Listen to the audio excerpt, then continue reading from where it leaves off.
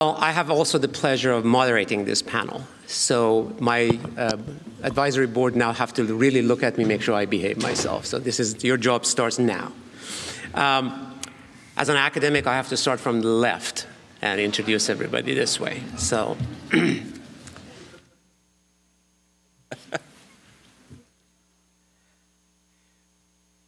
to your left, but to my right, so I have it both ways, is Mr. Jordan Rash, Conservation Director of Forterra, based here in Tacoma, leads Forterra's conservation projects in the South Sound and the Southern Olympic Peninsula.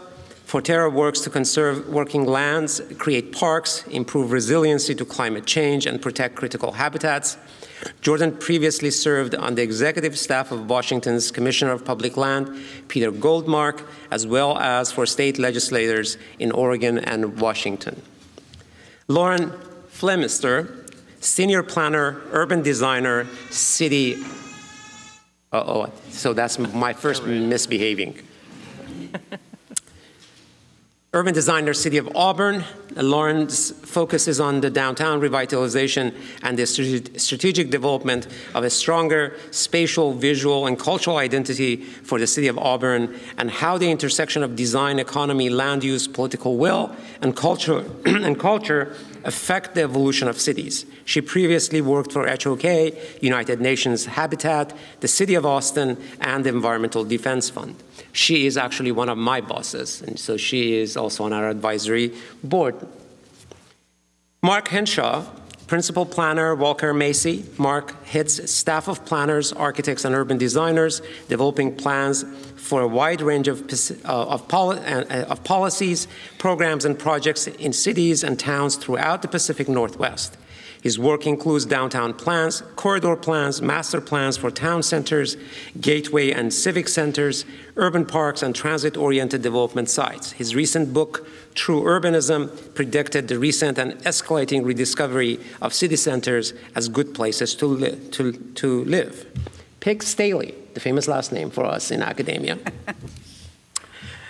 PLA, FASLA, she's a landscape architect, so there's an affinity there. So principal SVR design with a focus on planning, designing, and sustaining environments that support with human development and active lifestyle. PEG's work includes green infrastructure, complete streets, accessibility, utility systems, urban forestry, parks, and site design. She also brings a comprehensive understanding of the larger issue of public infrastructure projects, from funding to equity and operation and maintenance. I'm excited to have him here. The order of the introduction is the order of presentation. For the rest of the day, this is what we are going to be doing. 5 to 7 minutes, they will present. I will throw a couple of questions at them while you think about how you want to ask your questions, and there we're going to have a dialogue for the rest of the time. So with that, Jordan, take it away. Great. All right, well, good morning, everyone. Thank you again for having me, and of course to our host, the University of Washington here in Tacoma. My name is Jordan Rash. I'm the Conservation Director for Forterra, based here in Tacoma. I cover our organization's conservation transactions, basically south of I-90 and west of the Cascades. So majority of my work happens to be here in Pierce County, but I also go all the way out to Willapa Bay and Grays Harbor. So I'm going to keep this very short because this is really supposed to be more of a panel discussion and answer questions that you might have. But I really want to kind of touch on the work that we do and how that creates a more livable region. So, yeah, here we go. So what does it mean when I say Forterra is conserving places like farms and forests and habitat areas, et cetera? Effectively, we work with landowners to conserve their lands to keep them from being converted into this. And this is a development pattern that we've seen in the Puget Sound region, for basically the last 60 years. And I'm going to go back just to point out what kind of the differences are. And you can see Tacoma is there in the distance on Commencement Bay. And this is the area between Puyallup and Fife and farmland. So this kind of growth will continue unless we, the community and its leaders, step up to demand something better. There we go. So how does Forterra conserve lands? So if you own property, you own rights that come along with it, access, timber, development rights, for example. And so to illustrate how this functions when we conserve property, think of your property as a bundle of sticks with each right within that, or each stick representing a right within that bundle. So when we buy a conservation easement, which is a tool to conserve pieces of property, we're really just buying one of your sticks from that bundle, most typically your right to develop, so your development stick. So when we buy that development right, or those development rights, you're left with property that you can still use and enjoy, but you will no longer be able to develop it. That's just one of the tools in our toolbox that we use to conserve property.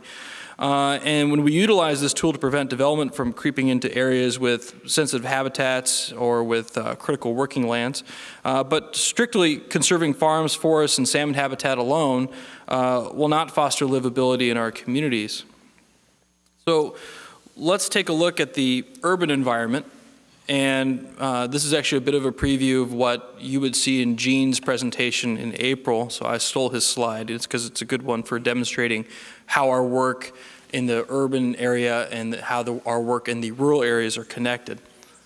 So let's, this image can be really any community in the region, and we have all seen streetscapes that look just like this, right?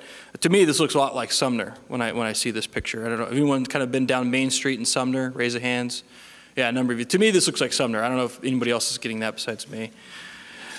But the Puget Sound Regional Council estimates that the four-county region, King, Pierce, Kitsap, and Snohomish counties, will grow by more than 1 million people over the next 25 years. And if we do not plan for that growth and provide services and infrastructure such as transportation, schools, food systems, parks, and open space, then we can end up in a place that looks more like this. And I'd be willing to wager that the majority of the folks in this room don't want to see this. People that are stuck in traffic, people that are having to commute for 2 hours to get to their job, people that are disconnected from the wildlife habitat and open spaces that they enjoy. And the environment in itself isn't all that great, air pollution, water quality problems, things like that. So if we plan for growth, that growth now, that growth that's going to occur over the next 25 years, we can develop in a way that keeps the cost of living down, provides transportation choices, allows consumers to access locally grown produce, and connects us to cherished spaces like Mount Rainier National Park, the Foothills Trail, Point Defiance, and the Puyallup River. So when we talk to people from across the region, they tell us that that is how they want their community to grow, and how important these attributes are to the quality of life and why they choose to live here. Forterra's role is really in delivering on this vision, and is primarily driven through innovative programs such as the Regional Transfer Development Rights Market, tax increment financing, stewardship of public open space, and land banking of property to be developed for community use in the years ahead. So that's a very quick overview of how our work creates a more livable region, and that's across communities from Tacoma all the way out to Carbonado and Aberdeen to Buckley. We really run the gamut, and it's livability is more than just livability in our urban areas like Tacoma and Seattle. It's really about livability in our rural communities as well, especially those that have been hit hard by the downturn in natural resource economies. And Forterra is working with them to kind of reinvent themselves from being strictly timber towns into something more and help them to sustain themselves. Because if all we're doing is investing in our rural lands and conserving working farms and forests, which is great, but if that's all we do and we ignore what's going on in our communities, whether they're in Tacoma or in Wilkeson or Carbonado or wherever, then we're not going to create a more livable region. So that's what I want to leave you with, and I look forward to your questions as we get further along. Okay, good morning. As Ellie introduced me, I'm Lauren Flemister, work for the City of Auburn. I'm going to be talking about what really my job comes down to, which is competing for uniqueness in the region. I'm from I don't want to say small, but I would say medium-sized sized jurisdiction in Auburn, originally a rail and agricultural town. It's now grown to almost 80,000 people. And so as the economy has changed, we have some challenges to kind of continue to grow and develop and stay diverse. So what are we competing for? Some of it is grant dollars, some of it is boutique businesses, regional buzz, and higher earning residents. Obviously, the considerations of tax base, a diverse economy, bringing in tourism dollars, and obviously, part of the way you do that is through placemaking and solid infrastructure. And sort of like in all fields, things become trendy. And I think some of the tools that we're seeing planning departments all over the country using are firm-based design to create that big, sexy plan, right? That streetscape, or you're also seeing community-led design efforts. I think both of those can be really hit or miss, particularly in community-led design. Having an engaged community and keeping an engaged community is a challenge that all planners dread. Economic development programming, I'll get into that a little bit more, but that's everything from business assistance, helping folks write business plans, to facade improvement programs, tenant improvement, fitting out programs, things like that. And business recruitment, that one's, that's not new, but it's, I think, because there's so much competition for specific kinds of business, particularly in historic downtowns, it's become even more competitive. So some of the things that we're doing in Auburn are, like I said, these economic development workshops. So, we have things like helping people, figure out how to tweet, to, writing a business plan, to how do you start a successful restaurant. Then, of course, master planning. This is a park that we have that Berger worked on. It's a park that's actually kind of a destination park, so that's good for us on that people are coming from other places to attend this park, but working on making it safer, more cohesive with the other amenities in the area. And then streetscape design. This is going to look familiar to Peg. MIG SVR is working on this for us, but obviously part of what makes a downtown attractive is your streetscape, obviously your businesses, and everyone's always trying to figure out, do you do the streetscape first, or do you try to get the great businesses in first? And this is a facade improvement grant program that I started last year. To interesting results, but it's going okay.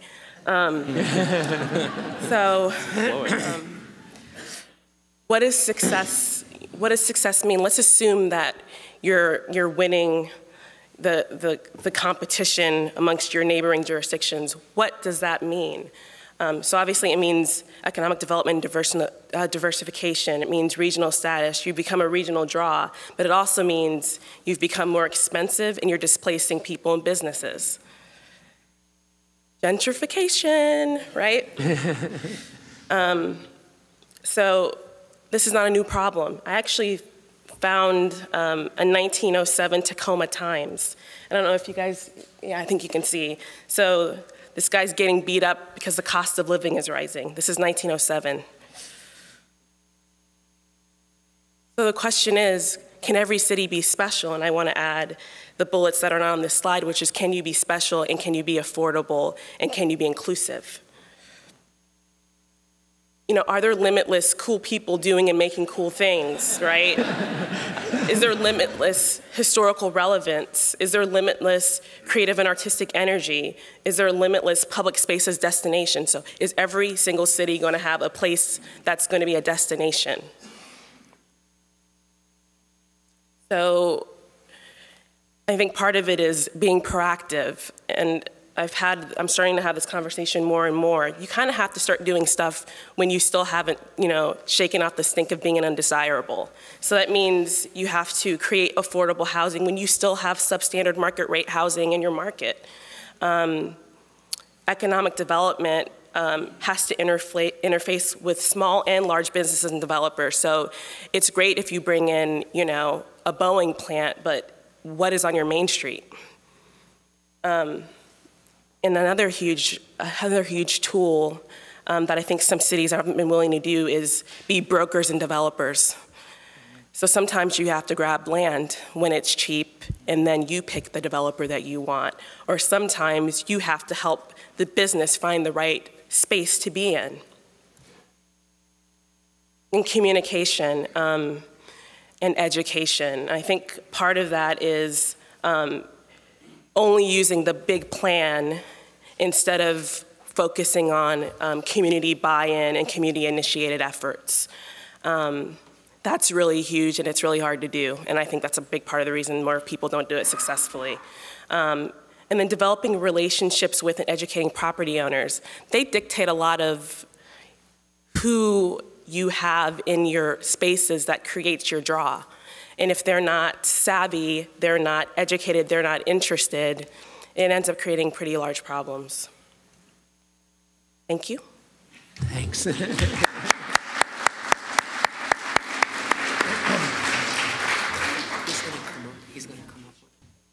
Well, good morning, and thank you for inviting me, Ali.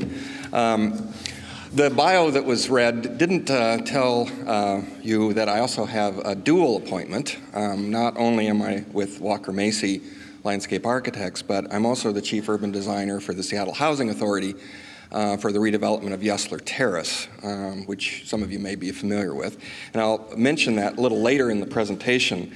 But it's been interesting for me to come back to Tacoma from time to time in my career because I've touched this place at various points in my career, from the Tacoma Dome era, when that was first considered, to the South Tacoma Way planning effort that was going on a number of decades ago, and to finally leading the downtown plan that was put in place 15 years ago that has, as I've watched it, led to a lot of really interesting, fascinating redevelopment of this urban center.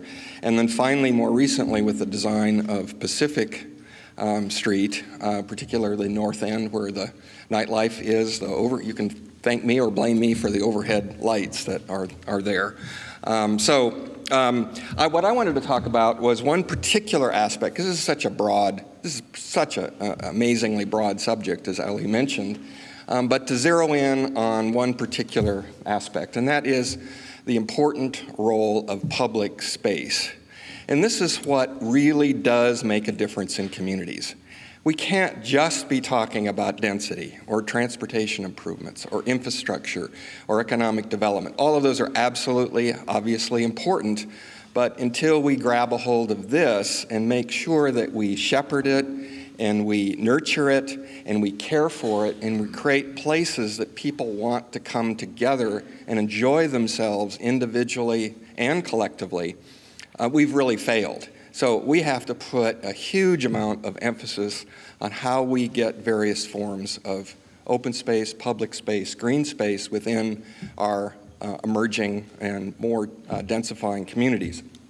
Whether they're the classic green that we used to put in place 100 years ago, we have a long tradition of those kind of classic spaces, to public markets, and many communities have these now, but it's a vivid illustration of how people really enjoy this kind of social interaction where they get to see the people producing products, they get to interact with folks socially, they get to have experiences, and their lives are richer for that kind of exchange. It's sort of the best part of American capitalism, is that small-scale, entrepreneurial, creative, direct, face-to-face interaction. And that's what we're all about. We love that stuff. We've just been denied it for 50 years, and we're now rediscovering what is really truly in our roots. We had a much longer tradition of this kind of public space, civic space, and we just didn't do it for 50 years. And so we forgot 2 generations of time, we forgot really how to do it. Now we're relearning how to create these kinds of environments for everyone to enjoy. The rise of street food, phenomenal, across the country, just sweeping the country. Food trucks, food carts, those kinds of handcrafted, healthy choices that people have on a whim. And actually, you may have been following this. There's now an interesting intersection, speaking of tweets, that millennial folks will tell each other where those food trucks are by tweeting. And then instantly there's a line of 30 people at that particular favored truck. And so this intersection of handcrafting and high technology is really just a great kind of trend. This notion of shared public living rooms. I use this word all the time, I'm sure Peg does too. But this notion of people coming together and enjoying space as a group and having random encounters that just sort of add to your daily life. A really important thing. One of my theories, that Peg may disagree with, but one of my theories is that we had a great civic parks movement that goes back hundreds of years, from the Boston Common to Central Park in New York to the Olmsted Brothers legacy here. It was pure civic space. And at a particular point in time, that path was ruined by the recreation movement that just said all parks had to be ball fields, programmed recreation, all sorts of things that you were forced to do. You had to organize yourselves. You have to schedule things. It was sort of part of our kind of almost Puritan work ethic that you had to be always doing something to keep yourself out of trouble. In fact, literally, there was a part of that movement that was about keeping the working masses organized and out of criminal activity. It's kind of a dark part of our history. But we're now realizing how important this is to our lives, is these kinds of spaces being available everywhere. I would like to say that every city needs a destination place, and not only that, but every neighborhood in every city needs the destination spot. Not necessarily for people outside not tourist destinations, but for people that live there. And if you make a place great for people that live there, other people want to enjoy it. You don't have to do the opposite. You don't have to program space for tourists. That's sort of, I think, an ugly side of our planning. But program it for people that live there and what their needs are, and make that work. And other people will discover it, and it's even better. This kind of notion of urban play, we don't have to have playground structures. We don't have to have these kind of dedicated, single-purpose places where they're only for certain age groups. Just let that kind of random stuff happen where adults are participating, kids are participating, lots of different ages, different times of the day. Sometimes, in this case, the fountain is off and it's for musical events or concerts or other speeches or that kind of ceremonies, where it's a multi-purpose, flexible, ever-changing, unpredictable place that every time you go there, something different will be happening. And the urban play is by everyone. Everybody's sort of exercising themselves. It's part of sort of the total thing that you're doing throughout that period of your day. The importance of activating the edges of streets, absolutely key, making sure, it doesn't mean retail has to be everywhere. There's lots of ways of activating street edges, but that shared public living room that exists in every city, that linear public living room, and I call it the first 30 feet horizontal, sort of from the building face out, and the first 30 feet vertical. It's where you can touch it, you can see it, you can experience it. It's visceral, it's live. You see signs, you see products, you see people, you see dogs, you see people drinking things, you see all sorts of stuff close at hand, and you enjoy it on a very basic, primal, personal level. It's a very personalized experience. And that envelope of space absolutely needs to be guided. So there are some other examples of shared public spaces and how families maybe are rethinking whether things have to even be green, and the drama and delight that you can get in public spaces. It's unexpected. Play without playgrounds, I mentioned that earlier. And then just briefly, the other hat that I have, this is a grand social experiment that Peg's firm is involved in, where we are taking the old public housing project built 60 years ago, totally reconstructing it. In a breathtaking way, it will go from 1,200 people that have lived there for 70 years to 12,000 people, I think, within a decade. We're creating a whole new urban neighborhood that has a full range of incomes from zero to what the market can bear, all living together in an integrated community around a central green with green streets and opportunities for people to do all of the things that I mentioned earlier within this community. It's a huge social experiment. It's a huge economic experiment. It's a huge physical planning experiment. And I see it evolving in a way that's just absolutely fascinating. So just to, this is the design for the Central Park that Site Workshop developed, but it brings everybody together with lots and lots of choices, whether they want to enjoy the space individually, collectively, or in groups. So, thank you. Thank you.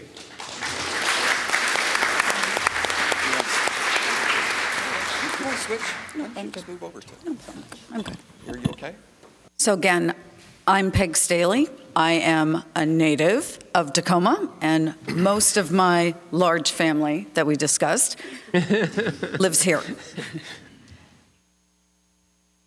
So livability, how we as people interact and build relationships, how we treat, how we repair, and how we maintain our common environment. And that's really important to me. This is a street I walked down many, many years. We walked a lot, and I went to school, I visited friends, and this is what it looks like now. And for me, it evokes great memories, and I feel good, and I want everyone else to feel good when they walk down their streets. So, livability. What do people want? They want scale. They want places that work for them. They want transportation. They want the gathering spaces. But they really just want to feel good about where they live, where they choose to live. So, when we as designers look at places, what I like and what we want to focus on is improving those very, very simple, everyday places. It's everything, but improving them so it fits to the place where they are. I also feel like the comfort issue is really important. Let me see if I missed there. So, you know, when people of different ages, when you're young and you're 8, and your parents say, yes, you can go walk around the block, are they comfortable? When you have young children and you're walking with them, are you comfortable when your 2-year-old takes away from you? Are you comfortable when you're out at night, hanging out on a street? How do you make yourself feel comfortable? And then, do you continue that comfort so that when you are 80, you're willing to walk out your door, that you feel safe? So that's important to me. It's what Mark was talking about. How do we get these common places to feel good for people? So walking around, what we do when we walk around. Everyone walks differently, and everyone walks differently at various times. And I was walking the other day, and I always walk on this street, and I saw something I had never seen for 30 years. So, you know, it's just that chance, that opportunity that we provide of the finest detail, whether it's you planting a new tulip bulb or daffodils in your yard, or a bench that the city decides every couple hundred feet so that somebody can sit. It's the opportunity for us to engage. When we take those places, the main streets, and add a bit more detail, we're creating more opportunity. The opportunities to interact with the businesses, the opportunities to meet our friends, to engage, and to just walk along and know that the weather has changed and we have flowers. So we're shifting. Mark talked about that. Lauren talked about Forterra's really setting examples across our smaller cities and our, the rural, and they're rural cities. They're not just rural places. And we're now looking and we're saying, all right, we have a lot of space. We just weren't using it appropriately. we make tight little changes. We think of investments, we take bleak places and we start to make them better. When we make them better, we give places for all ages to engage, and we're not afraid of the teenagers hanging out. So the other part, and I guess, you know, there's a lot of talk about the living room, but I grew up with a really big family, and we all played in everyone's backyards. And so that isn't available now. We're not going to have all those big spaces. So we do need some of these typical little playgrounds or spots visible for people when they're walking along, to see other people playing, other people sitting. So we go, oh, wow, look at them. Look what they're doing. What food are they eating? What's that game they're playing? So that we interact with all of us. We also need to respect our infrastructure. And we're learning that. We're learning to address our environment, our street environment, so that it is more than just vehicles, that we're dealing with our habitat, our tree canopy, our safe, so we can cross these streets and deal with the stormwater that we've created by our pavement. We are all looking at ways to change these special places and make them competitive. I look at South Tacoma Way, and I still see South Tacoma Way from this odd perspective of when I was about 4 years old, picking up flowers at the florist shop on the corner with my mom, and the scale is so different now. And then in the 70s, they made this improvement, but it was missing something, and it's something Tacoma's looking at again, and Auburn, and Seattle, and Kent, and everywhere, is how do we make these places feel? How do people feel when they're there? Why would they stop? Because really what we want to do is just every once in a while, when we're walking along, when we're going across, to stop and to think, thank you.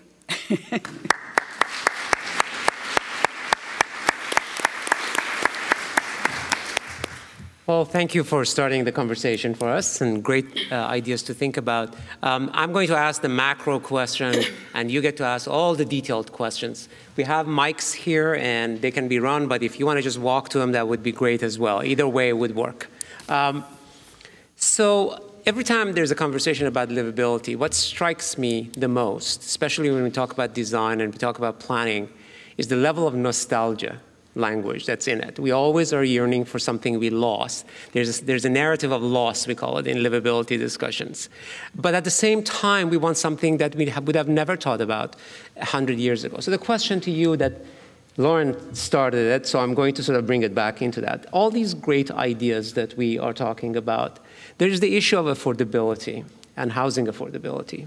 And I'm looking at Michael Mara, and I'm thinking to myself, if he is going to be looking for affordable housing policy from the city, which we are, right? And we are hoping that will work out. How do you create that and make it affordable so livability by itself does not always become the narrow streets, the same kind of look, everything, but in fact, it makes life easier for people so they can enjoy the public space that Mark's talking about, that they can see the results that Jordan is talking about, and everything else in between? How do we bring money into this? Because money isn't it. Well, it's a big topic. Yeah, well, make it but I'll take a crack at it in a couple of different ways. One is, we tend to talk about affordability just in the housing dimension.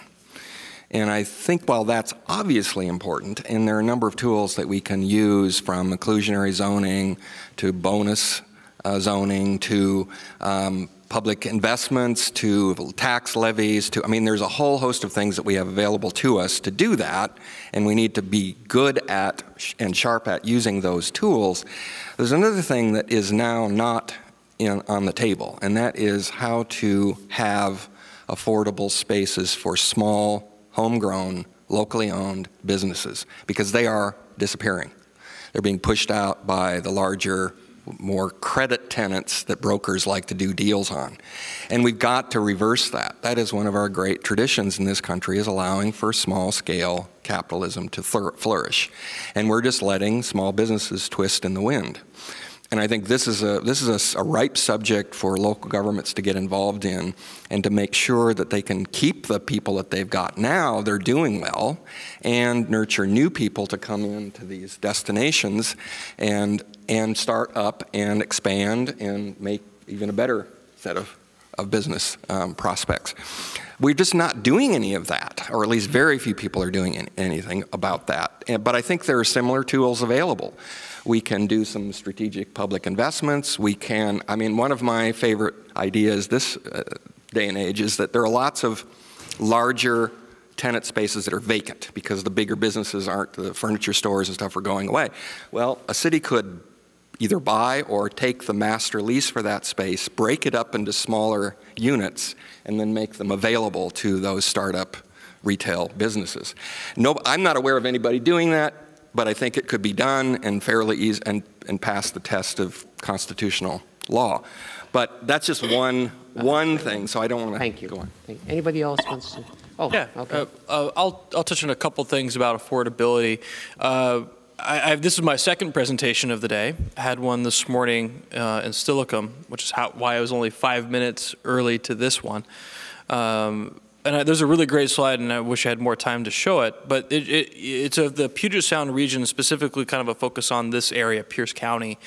And it shows a map of what the development patterns look like now and the open space that you can see, and what it would look like in 90 years if we basically allowed the base zoning to play out and you get the development into farms, into forests, and that kind of thing. So what you see is basically rural sprawl all the way out towards, you know, basically Mount Rainier on our what's called the Kapowson Tree Farm. So when you talk about affordability, what Mark was just saying about, it's not just about affordability of housing. I mean, if you buy your, you know, $200,000 house on what is now the Kapowson Tree Farm, and you have to commute, if you're lucky, 3 hours a day, that's taking up a lot of value that you're saving by building on this, you know, 80-acre property, because that's what the zoning would allow, out in far east Pierce County. So transportation is a major component to that, and so if you're just continue to build out, you're not going to capture very much savings by having to commute that far. And because I work so much with farmland and doing farmland conservation projects, we don't produce that much food locally, like in the grand scheme of things. It's only a few %, right? But if you develop, let's just say, half of our remaining farmland, you go from about 50,000 roughly acres of farmland in Pierce County down to, let's say, 25,000.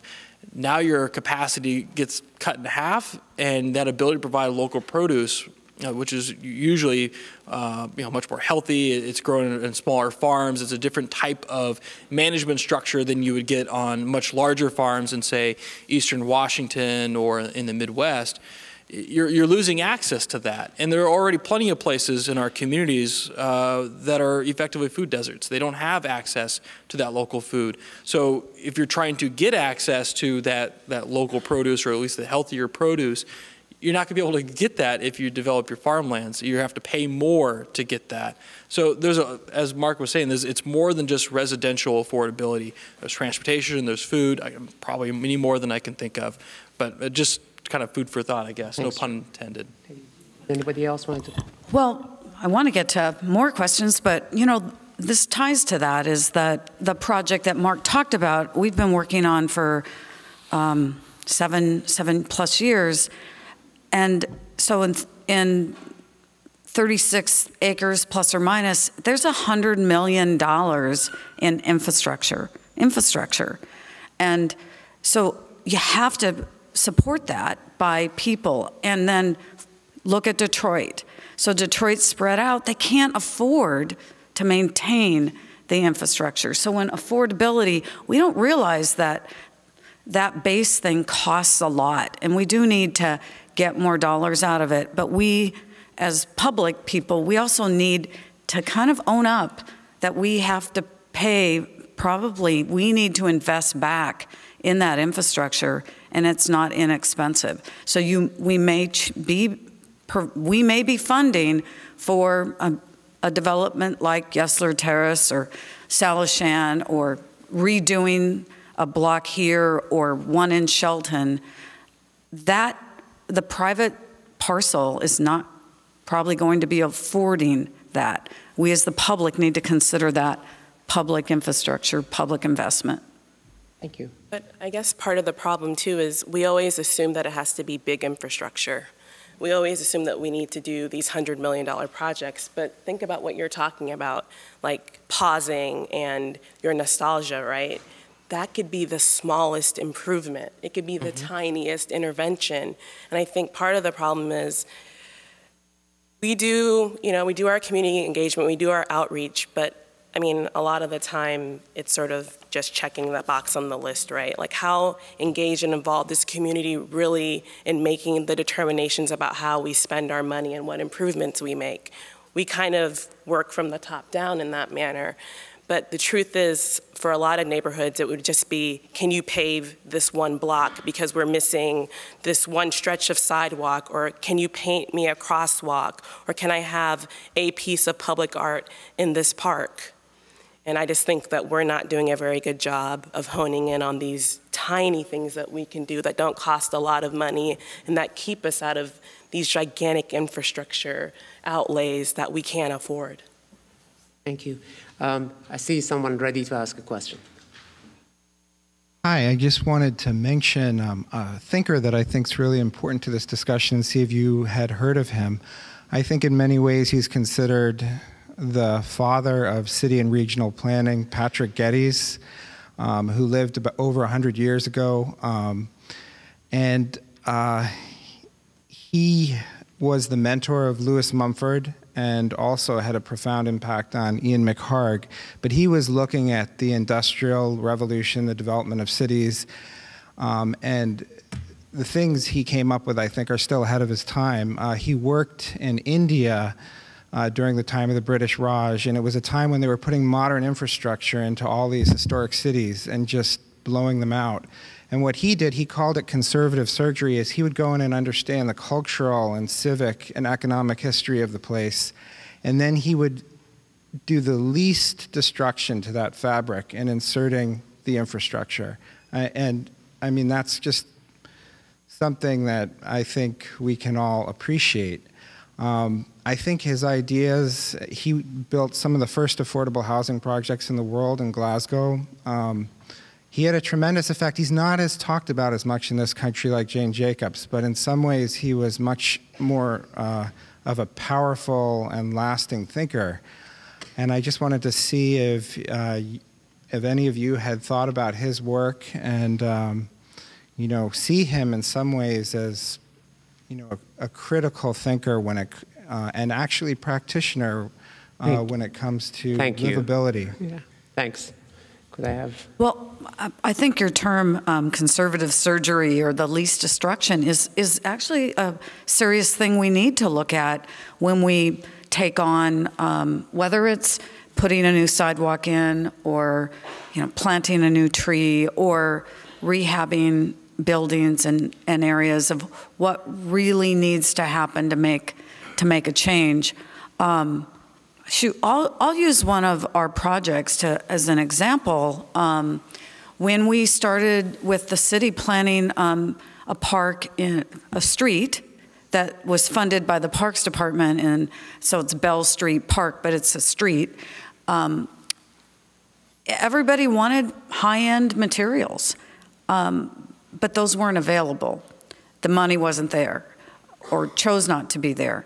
And so really drilled back down into really basic material, really, you know, really basic concrete, scored concrete. What can you do with that?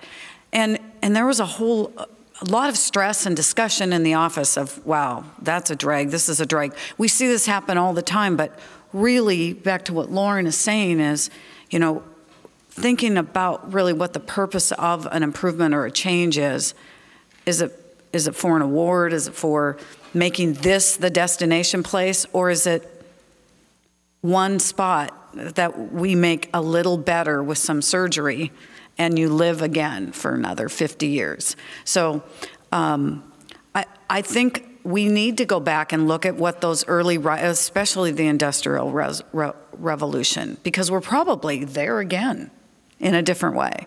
So we need to go back and draw and see what they've said. Thank you. So I'm going to ask, we have plenty of time for Q&A, so I don't want to cut anyone short, but it would be very good if we could make the questions concise, and you can come back for a second question if you wish. I was just wanting to know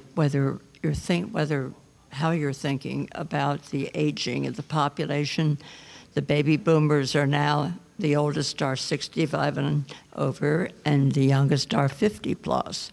And as people who have not previously had disabilities tend to be somewhat shocked as they find it's getting harder and harder to walk across the street, harder and harder to hear or to see something.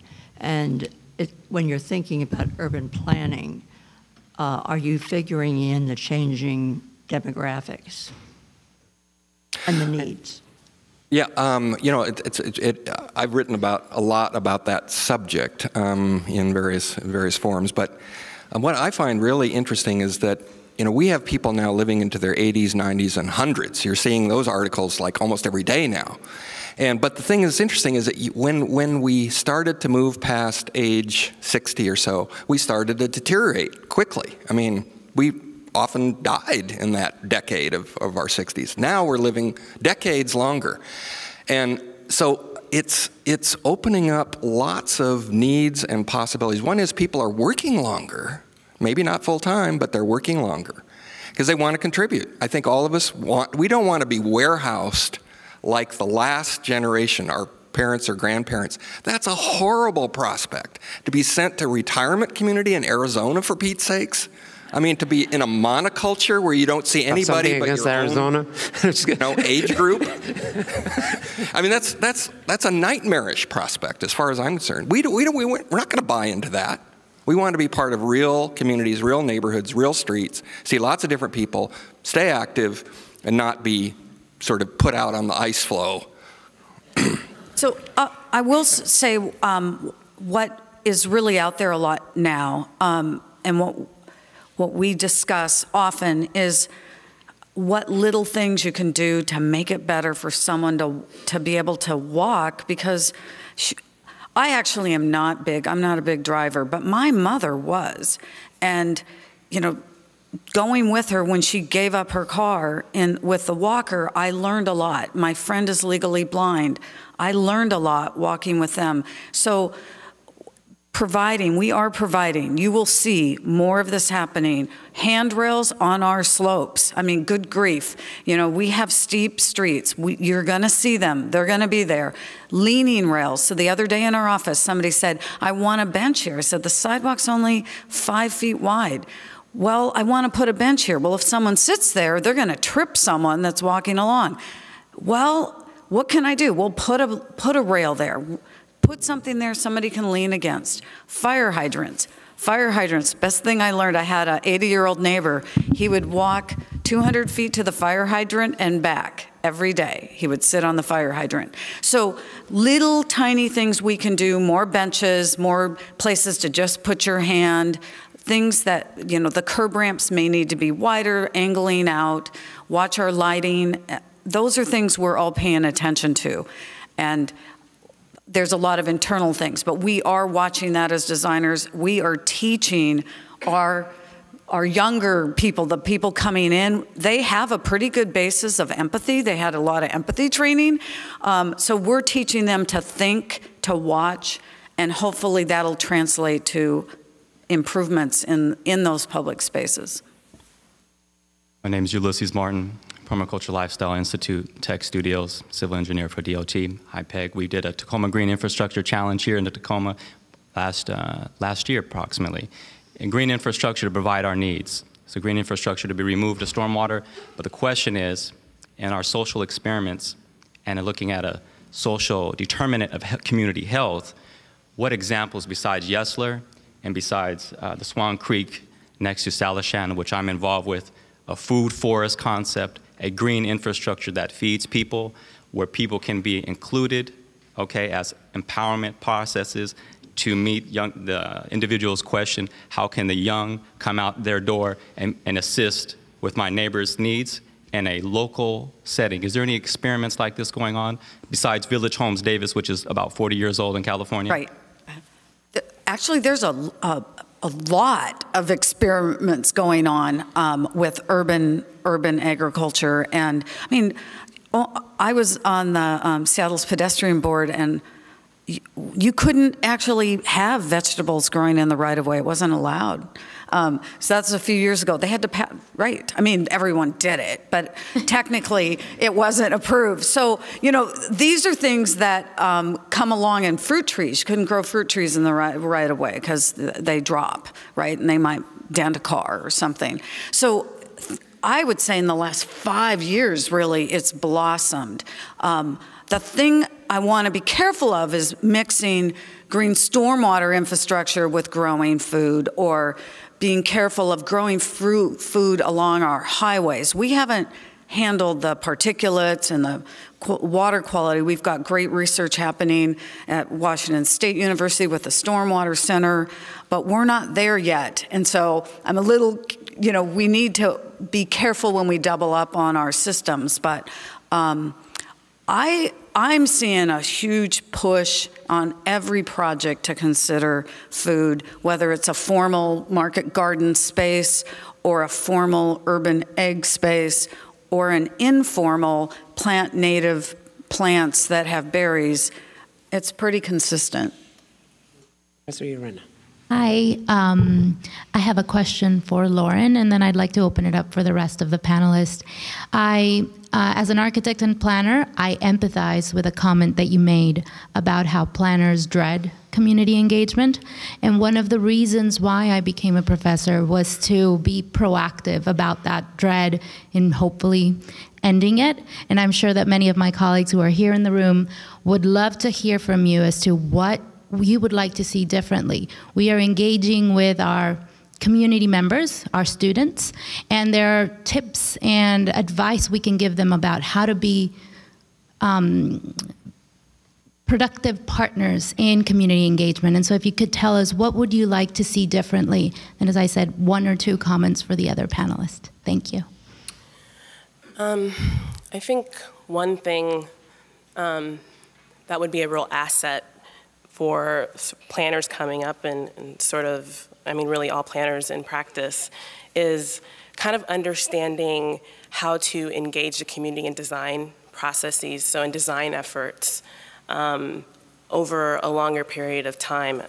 I think community-led design is, it really hasn't, I don't think it's really become entrenched, and it's really rooted itself in planning departments yet. But I think people are struggling to figure out how to do those kinds of efforts. So let's say you identify a corridor and you don't want to do top-down design. You want to have the community tell you what they want and figure out a way to implement it. I just don't see that there are good tools and good examples to follow in how to do that successfully. And another thing too is figuring out how to replicate it but customize it to different communities, because obviously a one-size-fits-all isn't going to work because your demographics are different. The classes of the communities you're dealing with are going to be different. And so I think that's a big challenge moving forward. I can speak to that a little bit too. In spite of the fact that I'm here speaking in front of you, a lot of times Forterra is brought in to listen. We come into a community, we ask people their opinions about a variety of things. I mean, for example, when we wrote our Cascade Agenda 10 years ago, we hosted a series of conversations called the Cascade Dialogues.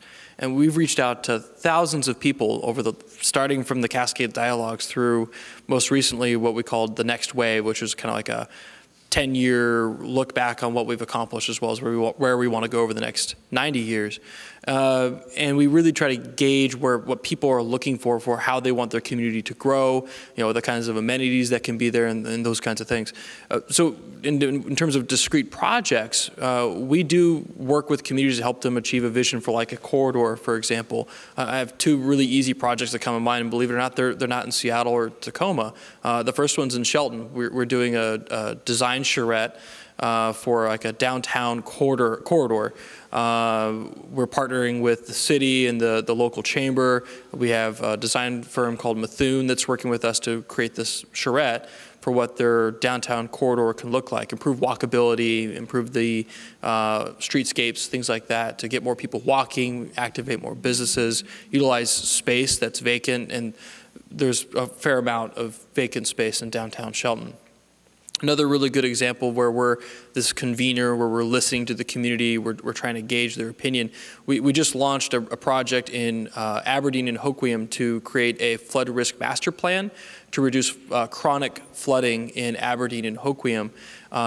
There's likely to be a combination of new infrastructure, flood control infrastructure, levees, pumps, things like that, but also public open space, and in a lot of places as well, habitat restoration, where you have a creek that gets turned into a ditch effectively and try to reactivate that space so it adds value to the community and hopefully then attract new investment. But it's not Forterra coming in and saying, this is what you're going to do. We come in and say, all right, you've got this problem, it's been identified, we're now here to listen to how you, the community, want to address it. We can help you tweak that idea and then package it and go out and get funding to make it happen. It's more of an iterative process than it is Forterra coming and saying, this is what you're going to do, and here's the money to do it. You know what I mean? All right, so I think we have the question here next, and then I'll come back to you. Yes, my name is Beryl Fernandez. I'm an urban planning consultant of some 20 years here in Seattle, PhD from the Urban Planning Department, University of Washington, interdisciplinary actually.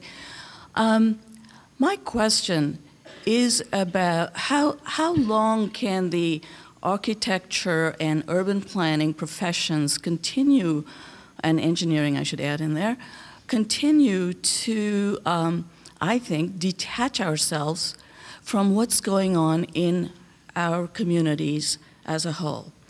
And by that I mean, can we really say, look, we just take care of benches and transportation and the physical infrastructure and these sociological things we're hearing about, that's their business, not ours. I've always thought of urban planning, and look at the title, livability, alternative visions for livability. What makes an urban area livable for everyone? Now, we talked about walking spaces. I looked at those and I thought, my God, some people in our community would be scared to walk down that space. It's not. And how can we make it so that it is safe for everyone? We talked about designing for elderly folk, which is great. How about also designing for other communities, taking that into consideration, making that an integral part? When we talk about civic engagement, we like to think we're really advanced because we're going out and asking the community what they think. When are we going to make those people legitimate members of the architectural, engineering, and planning communities? They are paid staff on your staff, not just going out getting free advice from them.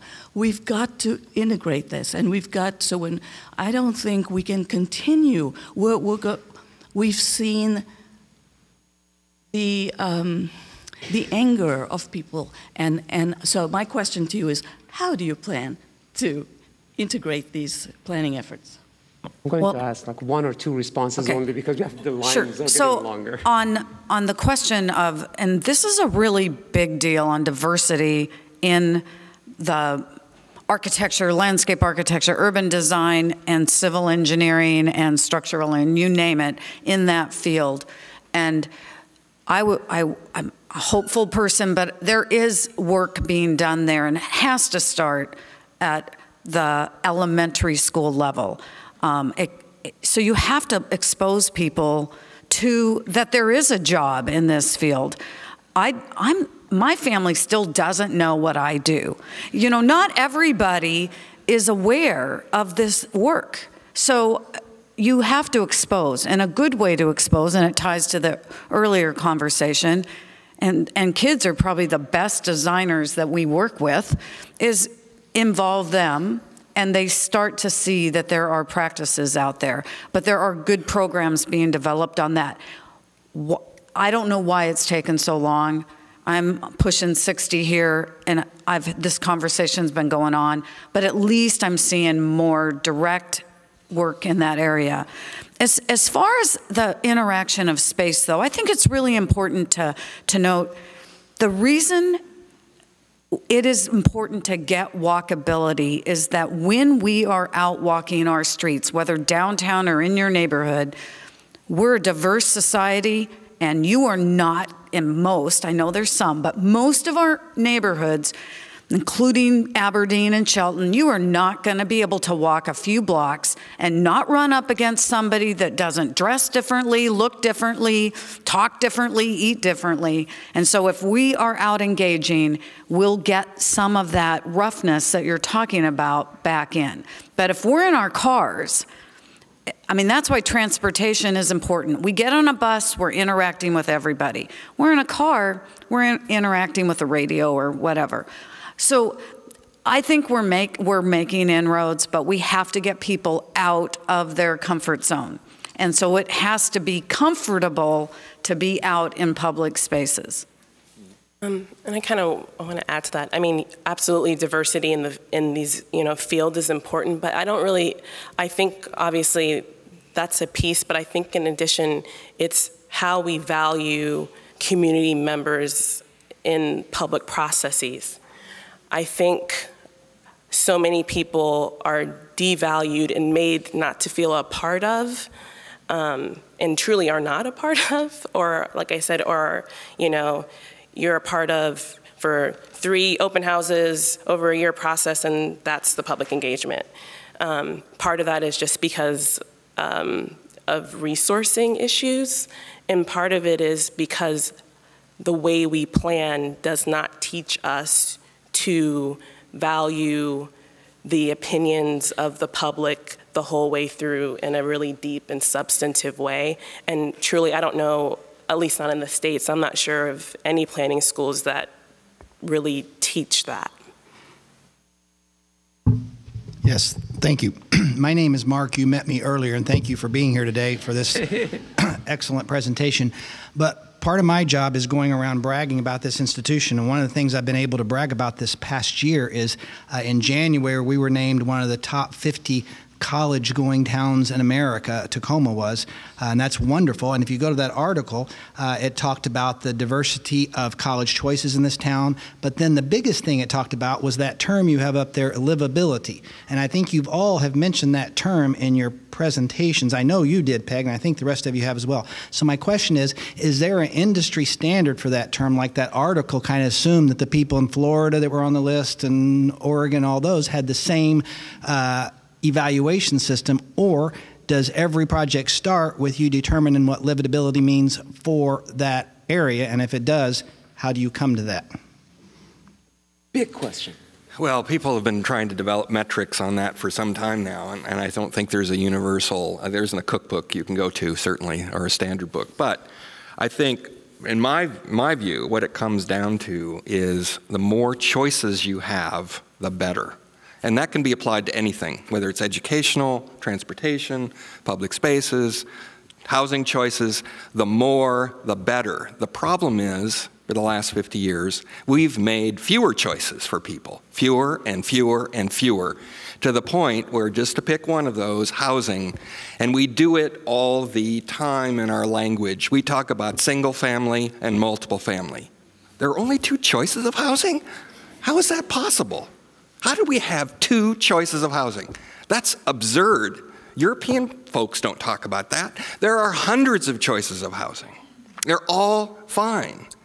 We've created a class system based on housing type. How in the world did we manage that? We've got the good people living in the single-family houses and the kind of suspicious people living in the multiple family. They're always suspicious. They're always transient. They're always criminals. They're always minorities. They're always poor. I mean, come on. That is just morally, ethically wrong, and we've got to knock it off. We can't do that anymore.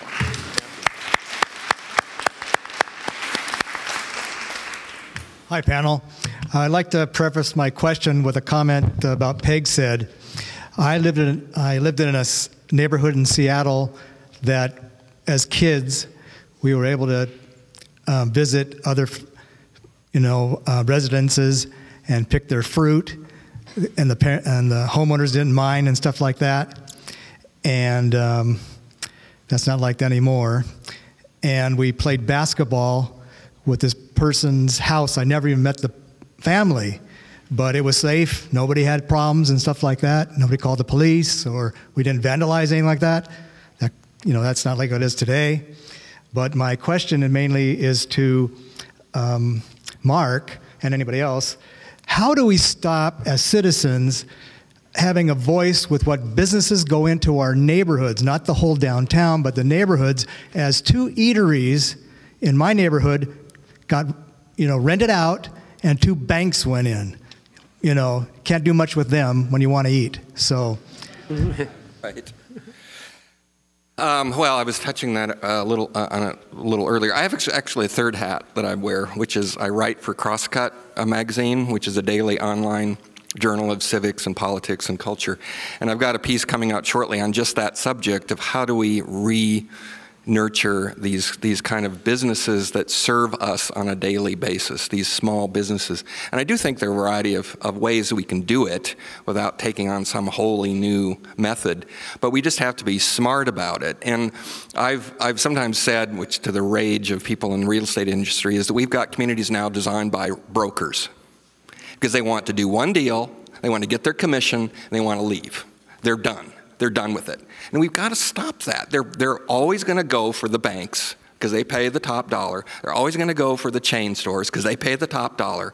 And we've just got to, I've sometimes toyed with the idea that we need to have a zoning regulation that says something like, I'm just making it up here, I know those people get annoyed, but just the idea that writing it down. No more than half of the frontage of any building on a certain street can be larger than X number of square feet. We force the small retailing back into the equation. We make those brokers go for those little guys, not just for the big credit tenants. And we've got to reverse this. It's a scary proposition. Our places, like the image you had of going out of business, happening all the time. And there's a variety of reasons for that, but I think we've got to take deliberate steps to reverse that attrition of small, homegrown, family-owned businesses that are the lifeblood of this culture. Okay. First, thank you, Ali, for bringing together this great event, and then the panel. You all had enlightened me with very useful presentations. When I think of livability, I know we talk about the neighborhoods, mid-sized city, and all kinds of communities. But what comes to my mind also is urban living. It's become a very sexy, almost, terms, a very useful. Well, we wanted to be in urban living because of all the things that you said. You make the city or the community that way. But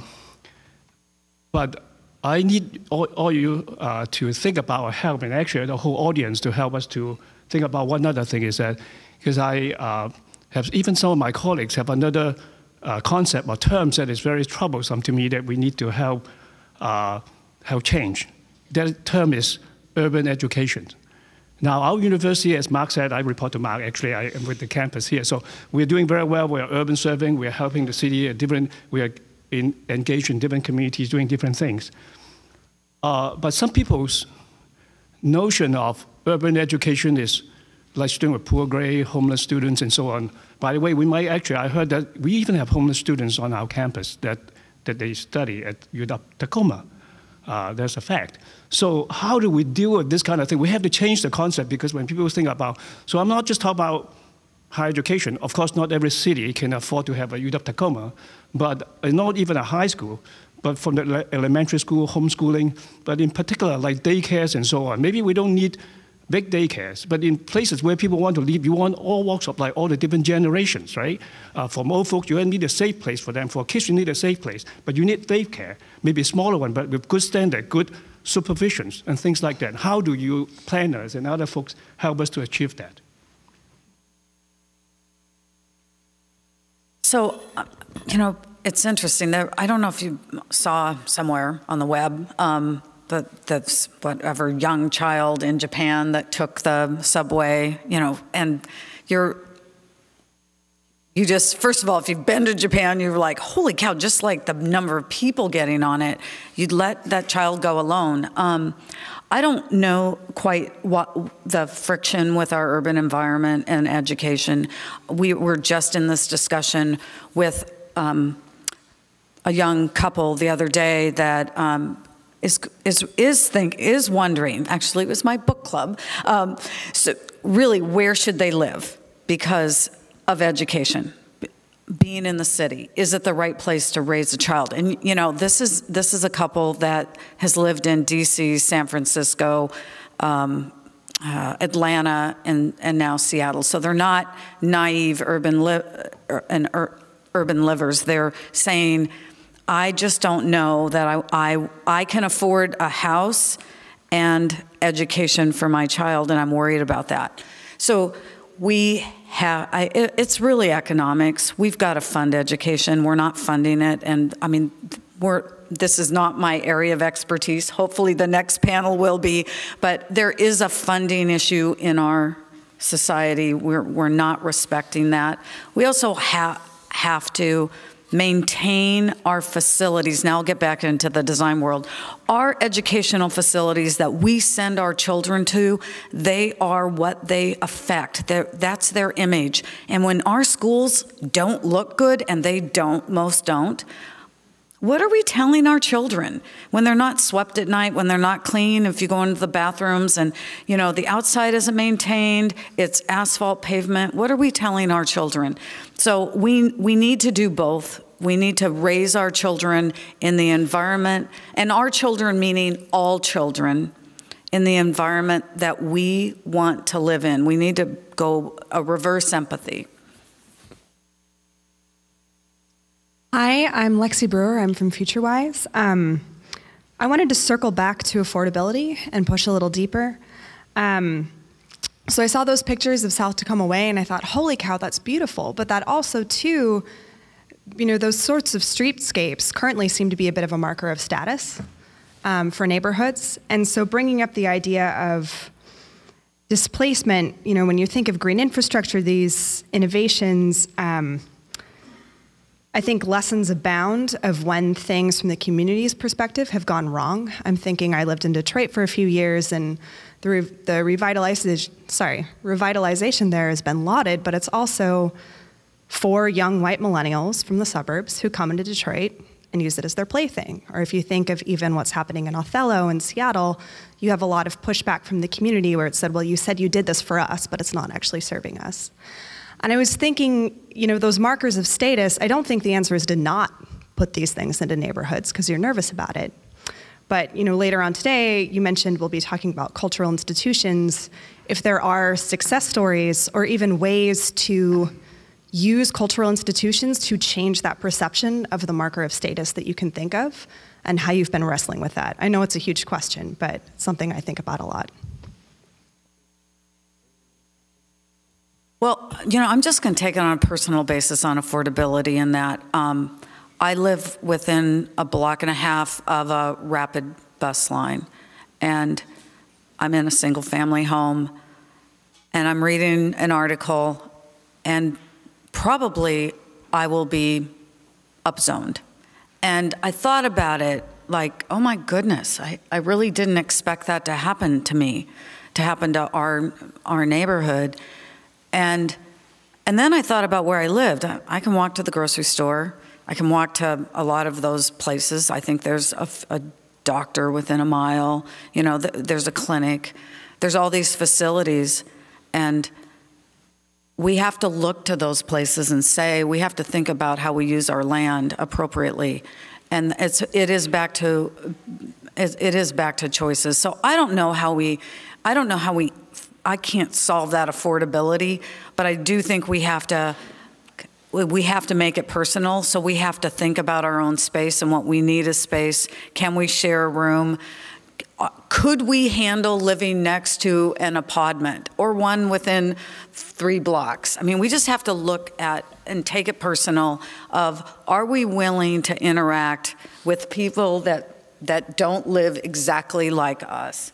Because we can't be affordable and live the way we live if we don't. It's not just density, because you can, I'm not saying don't have some suburban style homes, but don't have suburban style homes that have to drive 4, 5, 10 miles to a grocery store. We have to have at least ways for people to connect back in, give us choices. One of the funny things that, as I've done consulting work around the region, just like Peg has, there's a refrain that I hear at community after community after community, and that is, well, we already have our fair share of affordable housing. We don't want any more of that. We already have our share. Well, I guess then we don't really have a problem if everybody's got their fair share. Yeah. I mean, come on, that is not the case. Most communities absolutely do not even close. There's this rampant xenophobia afoot in this country. It's the fear of somebody different. And 1,400 people signed up for 100 low-income housing units yesterday. 1,400.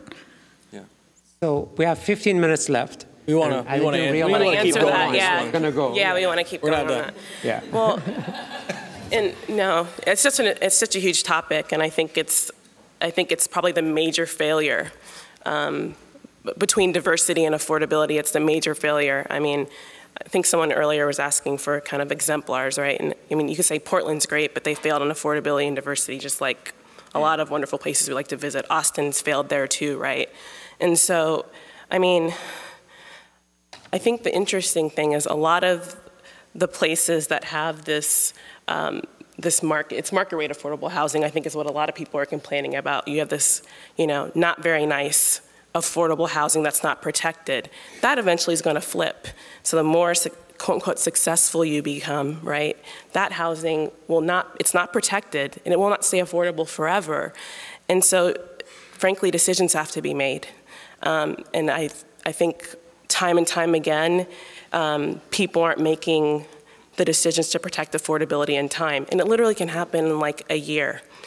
I was living in Austin in 2003. By 2004, my rent had gone up 150%. The following year, where I was living, it turned into condos, the whole neighborhood. Like, it can happen really, really quickly. So if you are not planning to put affordability in place before you have started to get to the point where you're considering doing these streetscape improvement projects, if you're at that point, then you need to be locking in affordability. And people are terrified. I can't say affordability in the city I work in. Like, no, I'm serious, because it's stigmatized. Right. Because I think part of the problem is, and this falls partially on designers, right, is a lot of the housing it sucks. A lot of the affordable housing projects look like crap. And so you add that in, and then you add in the xenophobia, and people have a right kind of to be upset because you put in these horrible, low quality, and then not only that, but then when you do that, people don't respect it because they know it's garbage too. And so it's complicated. Obviously, if anyone had the solution, we'd all be doing it. But I really think it comes down to making the decisions to protect affordability before it's out of hand. And I just think everyone's behind the 8 ball. Right. Yeah, that's.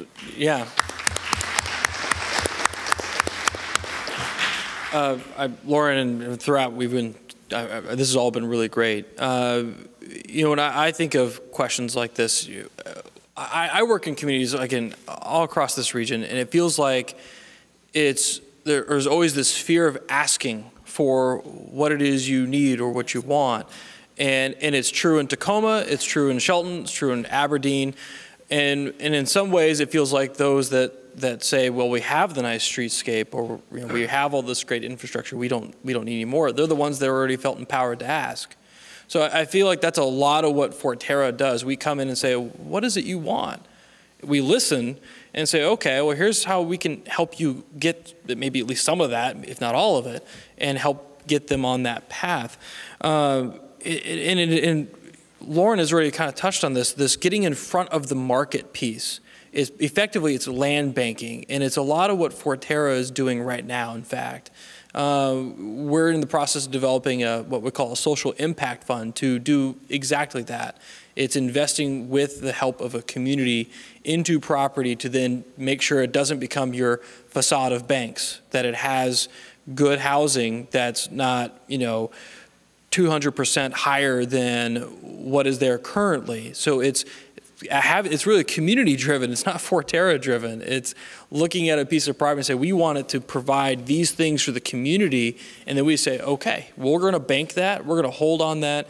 When the time comes to actually develop it, we're going to do so in a way that it builds upon what the community has asked for, rather than just some, broker looking for his or her commission, right? That's not what it's about. It's staying power. It's providing that ability for a community to decide for itself what it wants. Can I add one thing really quick? I promise I'll be quick. Talking about the affordability and keeping the small businesses in place, I think a big part of it is just interfacing with property owners. I mean, I can say in my situation, a lot of them are absentee. They don't live in that community. They don't even know what's going on. And so a lot of them pick the banks just because it's the easiest thing, and that's who came, and cool, let's just sign that lease. But a lot of them don't have any problem with putting in better businesses, but quite frankly, we have to do some of the work for them to, kind of make it so that they can't just default to the easy choice. But making the cities and the communities hold property owners accountable for those choices is really huge. All right, so we have time for a couple of questions. So, Michael? My name is Michael Mira. Thank you, Ali, for convening us, and thank you for the panel for visiting with us. I do have a question, but I first want to offer a view on, Lauren, your comment about affordable housing design. The other view of this recognizes that the affordable housing projects in the Puget Sound area by the nonprofit development community are some of the best designed and most environmentally responsible.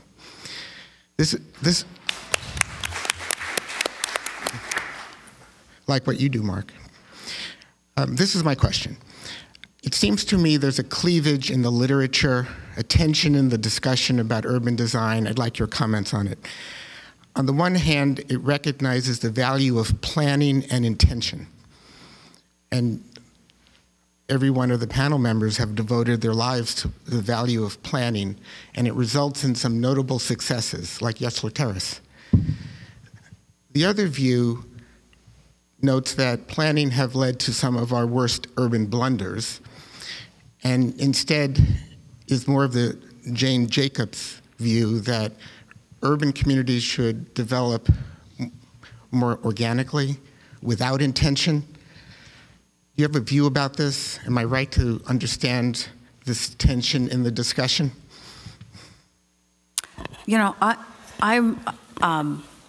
It's interesting because I worked on the High Point project, which is a redevelopment of World War II housing, and I would say it was planning and intention.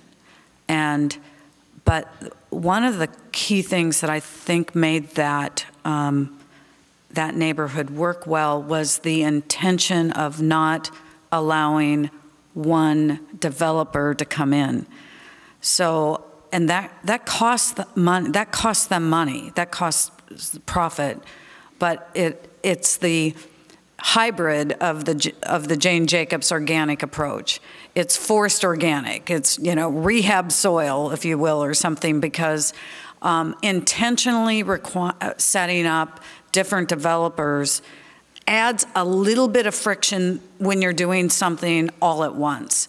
And that's something we could pay more attention to. I mean, you see it, in South Lake Union has a lot of well, it doesn't really have a lot of developers. It appears to have a lot of developers. And that it doesn't, I don't know, there's something wrong with the feel in that neighborhood. I'm not sure what it is, but it feels funny. I can't explain it yet. Mark, that's for you. If you have an opportunity to ask this person to come down, I would highly recommend it. There's a wonderful, enlightened developer by the name of Liz Dunn, who's been working in the Capitol Hill neighborhood. Yeah. So people know, a fan base, therefore. She has said one thing that just absolutely stands out to me, a stunning thing, and we could do it. We could do it legally right now. She said, no development should be more than a quarter of a block. Because even if you do it wrong, it probably won't harm anybody. You don't notice how awful it is. But when something takes over an entire city block or half of a city block, almost no matter what you do, it's going to be kind of gross and crude. It may be too much of a good thing. I mean, there may be individual design aspects, but that's just too crude and crass a unit of building. And just something that simple. Can we have a provision that says maximum development size? Now, not everywhere. I mean, you wouldn't do that everywhere. But certain areas. Just, you cannot do a huge project.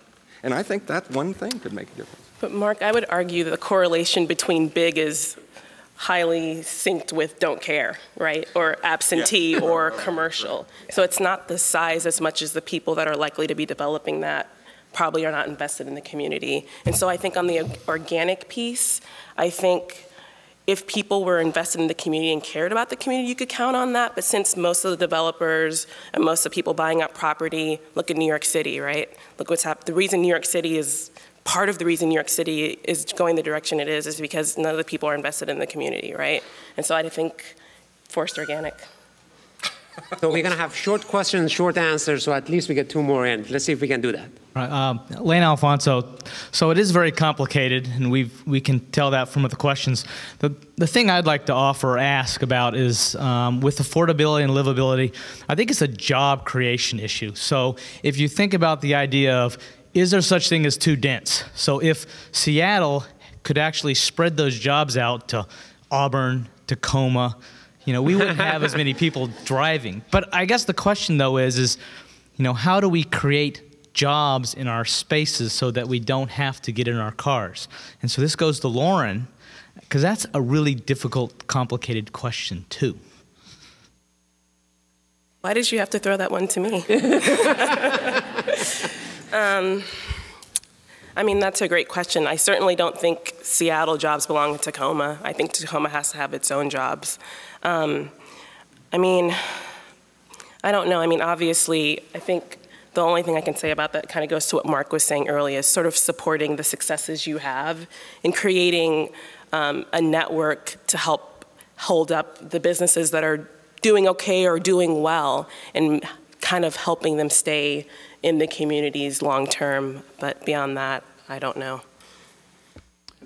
I'll ask a really simple question. My name's Al Ratcliffe. I'm concerned about homelessness, a very complex and growing problem.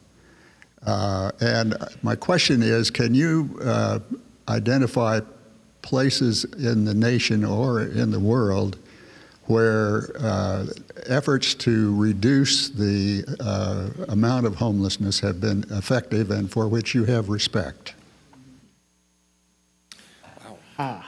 It's a PhD question, so let's see who will answer.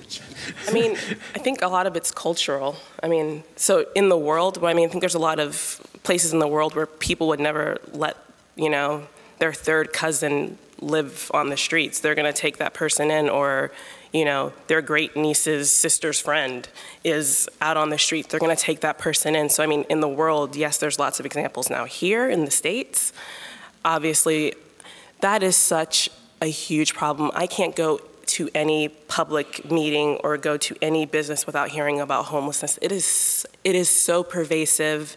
It is completely out of control. Every jurisdiction has gotten caught with their pants down on this. It's devastating. I mean, clearly it's the great, people just haven't recovered from the Great Recession. And so I think now people are trying to play catch up. We have a homelessness task force that is developing an action plan for this spring. But frankly, to do things like permanent supportive housing and transitional housing, it's just hugely expensive. to do what really needs to be done. Now, mind you, it's not expensive, stretched out over 10 years, but it's a huge initial capital outlay. And I think people are just struggling to figure out what to do. Part of it is job creation, so going back to that, but obviously creating that number of jobs for people who need additional support and care it's just really tough. But obviously the onus is on communities and individuals and neighborhoods to start doing more, but I'm not going to hold my breath on that one. You know, I'll step into this one. I ride my bike to work, and I think just like Lauren said, we were behind the 8 ball on this, and we were just not watching. It was happening, and it didn't just happen.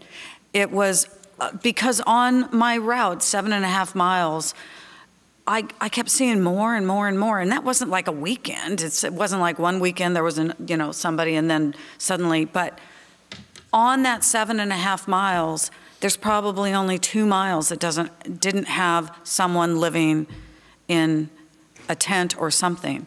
So,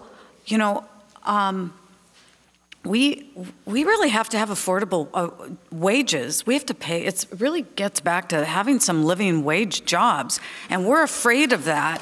And I was listening to Birmingham. I just heard this yesterday, and Birmingham passed, and this is in the South, okay? So they passed $10 an hour, and the state of Alabama, and for those of you who've been there, these are different places, and the state said, no, Birmingham, you can't do that. Now, it's like, are they clueless that it does cost more to live in a city than it does to live in a tent outside? So you can't just say the homeless. We have to have living wages. And yes, my husband and I got into this. We agree to disagree, but does that mean Seattle has living wages, so we're going to get more homeless here? Well, you know what? I'd go the other way. We're going to set an example in our cities that care, in the Birmingham, in the Seattle. Has Tacoma done this yet? We're going to set wages, CTAC. We're going to set wages, and we're going to set an example, and that will grow. And when we grow that, maybe we'll start to solve affordable housing, because people that make a living wage, but here it would be $15 an hour if you're going to pay rent. There are thresholds, and we need to acknowledge that. Well, thank you very much. On that note, I think we are on time here, and you have about 10 minutes to get coffee and come back for the next session. I want to thank you all for the good questions and good conversation.